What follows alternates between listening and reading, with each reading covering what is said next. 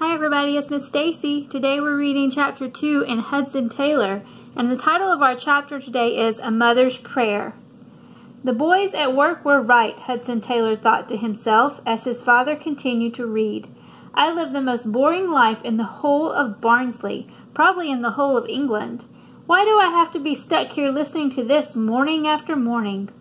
He was listening to his father read from the Bible. It followed right on from the Bible reading the night before, but Hudson hadn't been listening then, either. He glanced around at his two younger sisters, Amelia and Louisa. They were paying perfect attention. Their blonde ringlets of hair hung still, and there was a serious expression on both of their faces. His mother sat on the other side of the table, nodding, her head slowly in agreement as Mr. Taylor read. How boring! Hudson's mind drifted back to when he had started working at the bank. How naive he had been, thinking the other junior clerks would be impressed by the fact that in 1791 his grandfather had built the town's first Methodist chapel on Penfold Hill, or that his family had attended the church every single Sunday since then. Instead of being impressed with his family's history, his Bible knowledge, and the fact that he could even read the Bible in Latin, his co-workers had laughed at his childish faith and began challenging everything he had always presumed to be correct about his religion. Presumed, that was the right word. When he had been told about Jesus and the Christian faith, he'd presumed the person was telling him the truth. But was he? What if there was no real truth? What if people just believed because other people told them to believe? And what about Christians being hypocrites? Hudson's co-workers were always throwing that one up. Were they right? Hudson could certainly think of a few people at church who easily fit the category. His head swirled with thoughts that had never even crossed his mind until he started working at the bank 9 months earlier. His experiences were so narrow, his upbringing sheltered, and his life downright boring. By comparison, the lives of the young men he worked with seemed filled with the promise of adventure. While they were making the most of life, he, a 16-year-old no less, was stuck at home, sitting at the table with his 12- and 8-year-old sisters, listening to his father drone on and on. Eventually, Mr. Taylor clapped the Bible shut and said a final prayer. Then he turned to Hudson. Come downstairs before you go to work today. I want to take a look at those eyes of yours. Hudson nodded reluctantly. His father didn't miss a thing. Hudson's eyes had been hurting a lot lately, especially when he tried to balance the ledgers at the bank. But he hadn't wanted to tell his father about the problem because deep down he had a suspicion that his eye problem had something to do with the gas lamps at the bank. And since working at the bank was his escape from boredom, he didn't want sore eyes to come between him and this newfound freedom. Hudson descended the stairs from the family living area to the pharmacy below. The familiar smell of herbs and potions greeted him as he stepped into his father's world of bottles and pill boxes. Mr. Taylor beckoned for him to come and sit down on the stool in the back room. This is where he examined his customers' ailments. He lifted Hudson's eyelids and peered into one eye and then the other through a magnifying glass. He asked questions. How long had they been hurting? Was it worse in the morning or at night? Finally, the diagnosis was made. Both of Hudson's eyes were badly inflamed, a serious problem that could make him blind. The only hope for a full recovery was total rest. Hudson sat stunned. He knew it had been too good to last. There would be no more working at the bank, no more laughing with the other junior clerks. Instead, he'd be stuck at home all day long, being cared for by his mothers and sisters. It was so unfair, but what did he expect? It had been this way all his life. Every time something started to go right for him, he would get sick. And ever since his younger brother William and then his baby brother Theodore had died, his parents had become extra cautious. Life always seemed totally boring, but Hudson had a feeling it was going to get a whole lot worse in the weeks ahead. As he lay in his darkened bedroom, all thought of adventure drained from his mind. The water dripping from the wet rags pressed against his eyes mingled with the tears of self-pity that ran across his cheeks. He could see his life stretched out before him, and it wasn't a happy sight. As the only son, he would one day own the pharmacy. One thing would be different, though. Hudson promised himself.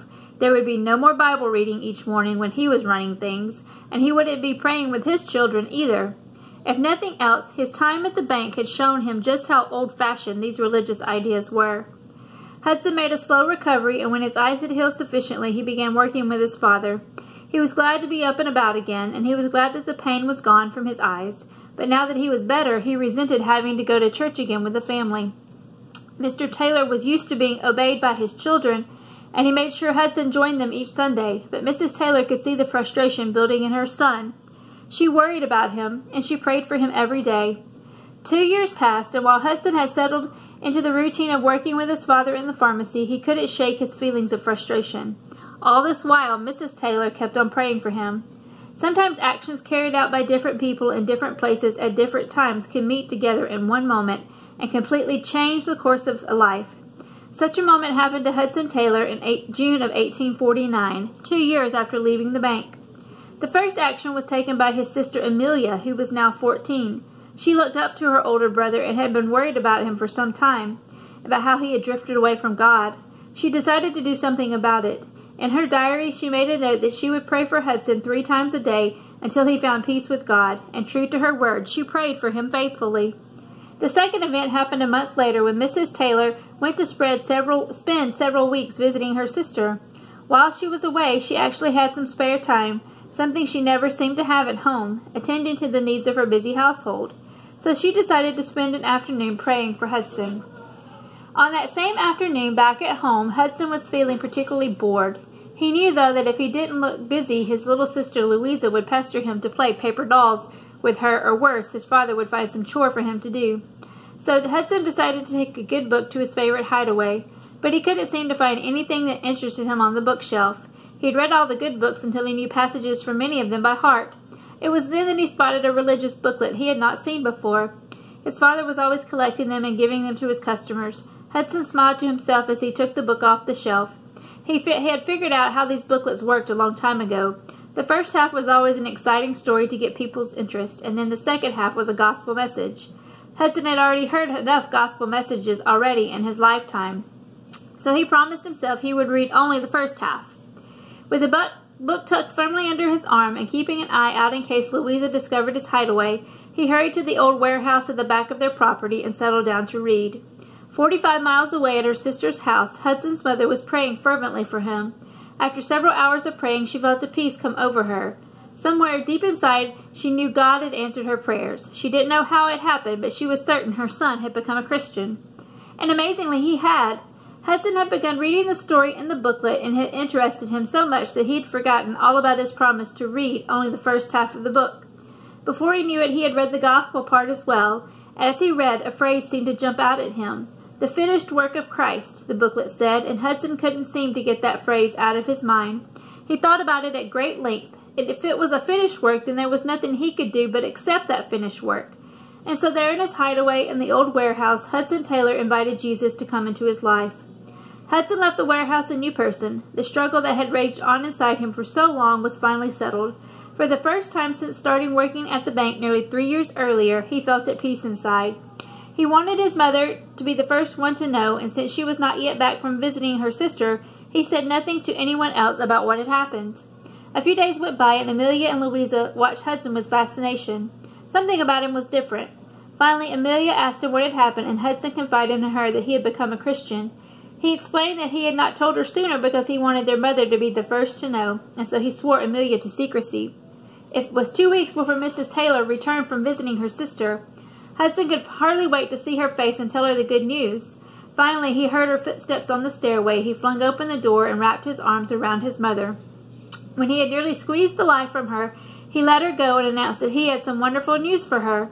Mrs. Taylor smiled broadly. "I already know what you have to tell me," she said, nodding.